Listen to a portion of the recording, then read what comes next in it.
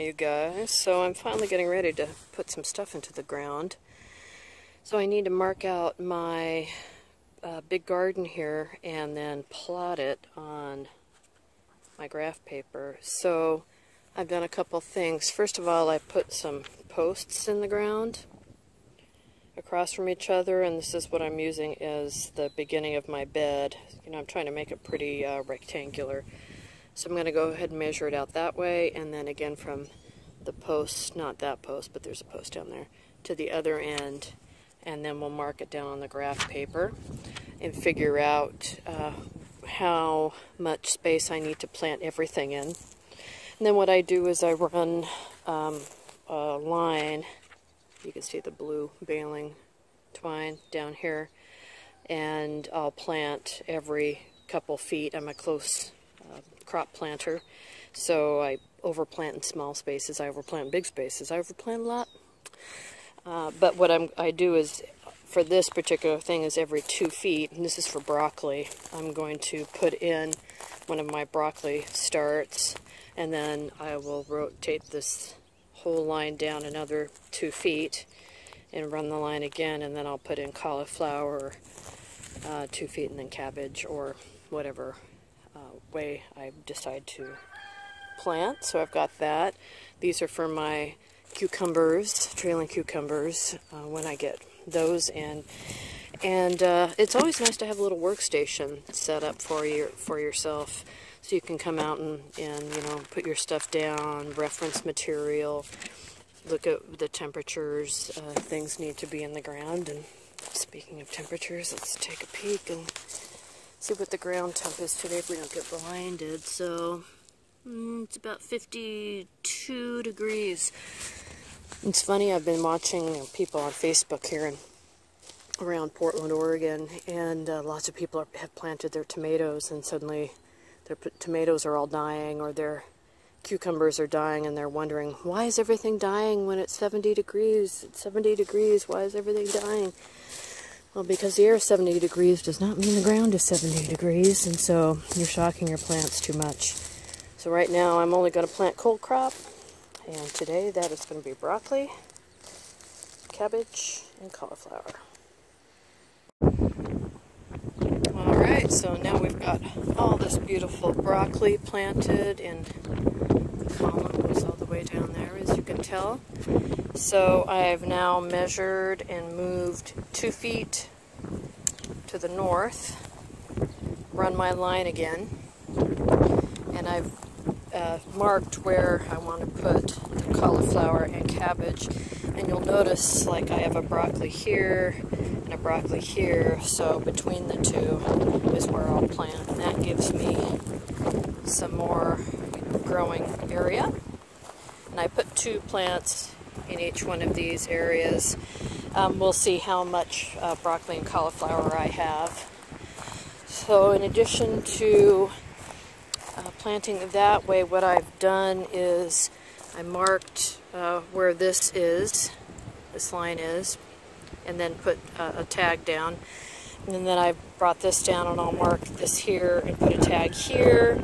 And then when I do, you know, another couple feet, which this is marked from last year, it's about 2 feet, I'll put a tag there, etc., etc., etc. So we can just come out here and look and see what is what.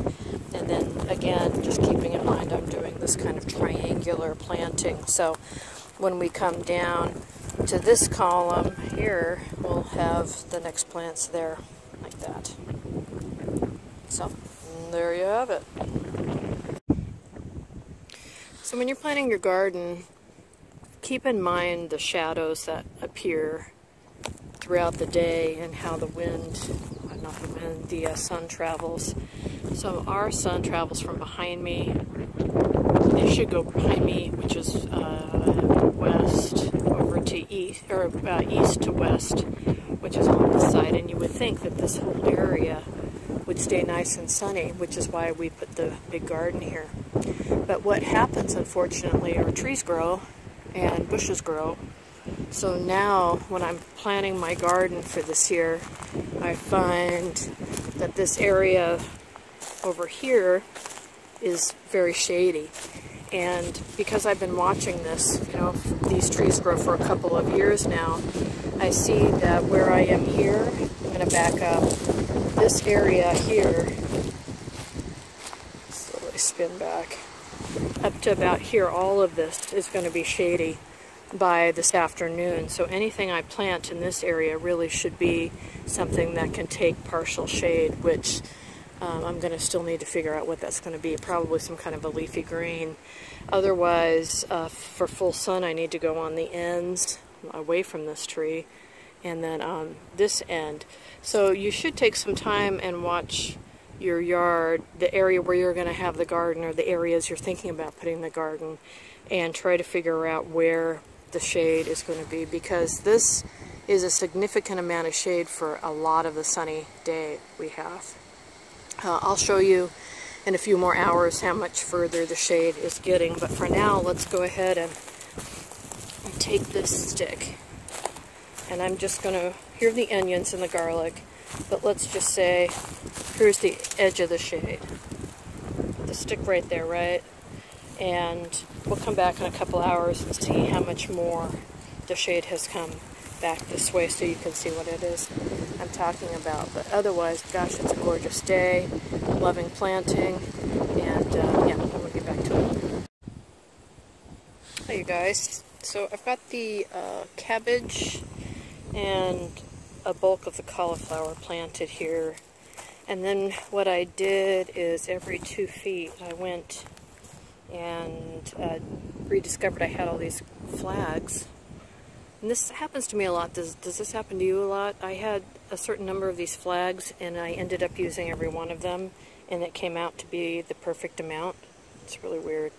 So every 2 feet is where I'll plant the next horizontal line, and that I have transferred over to my grid paper here. So you can see that first flag is out 8 feet from there to here. So it's on this from 0 to 8 feet. Broccoli, the date, and I have 15 areas that I planted. Not 15 plants, I probably have 40 or so. But for every hole I dug, I put the number there. And then the next flag over is 10 feet, and that's this line. And I have 8 areas that I planted cabbage, and 6 that I planted the cauliflower. And then I'll go to 12 feet, which should be, again, by that yoga mat, the next area. We'll make a column, and we'll continue planting like that, and keep going forth until the whole area is planted up. And then I also wanted to show you our shadow. It's been about an hour or so, and so you can see this is the stick that we first put down that was on the edge of the shadow, right? So now we're backing up, and the shadow has come out to just about this area here. So let's put kind of a sticks here, big sticks, so we can track that. You can see from there to here, and still we have more time coming. So this area in here is going to fill in shadow by that tree. I'd like to take that tree down, but my husband likes it. So you can see that's a reason why my onions and garlics haven't thrived as much there as they have down there. They're significantly bigger. But so we'll wait to see how much more of this area fills in, and somehow I'll mark it on the ground here, and I'll plant in some cold crop into that area, and I encourage you to do the same. So get yourself some old school graph paper. Makes a nice little easy way to figure out how you're going to plant things out, or at least keep track of how you're going to do it. So anyway, let me know if you guys have any questions. We'll talk later. Bye. Alright, you guys, so we're looking at the light situation again. So I put up some sticks with this time, up and down, so we can see. That's where that first area of wood we put down around 12:30 was. And then here is that second area.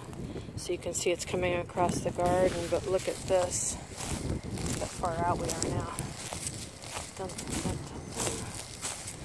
We're out to this spot now, where the shade is coming across my big garden. And remember earlier, it pretty much looked like this whole area would be wide open in the sun. So we'll watch it another hour, but what's happened then is that the area that at first glance, especially in the morning, would look like total sun, we're realizing that this whole area in here is shaded for a third to half the day of good sun, of strong sun. You know, 12:30, 1 o'clock, it's all sunny, and then it dapples. So I'm going to need to mark out this kind of whole area here when it reaches this pinnacle, I don't know, around 4:30, or I'll wait till it starts to drift back.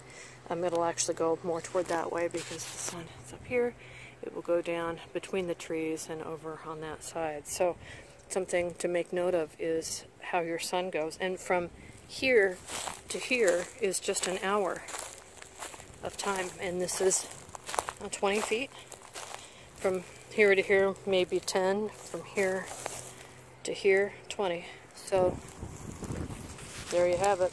I'll keep you apprised.